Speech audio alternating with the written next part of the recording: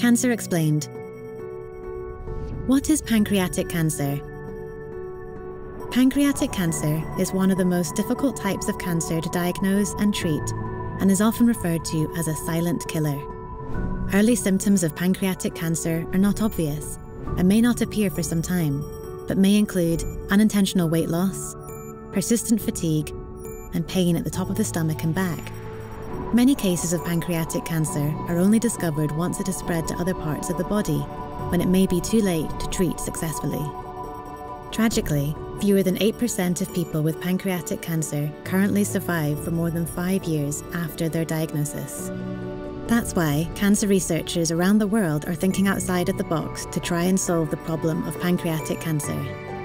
Together, we can save lives by funding more cutting-edge research into new cures.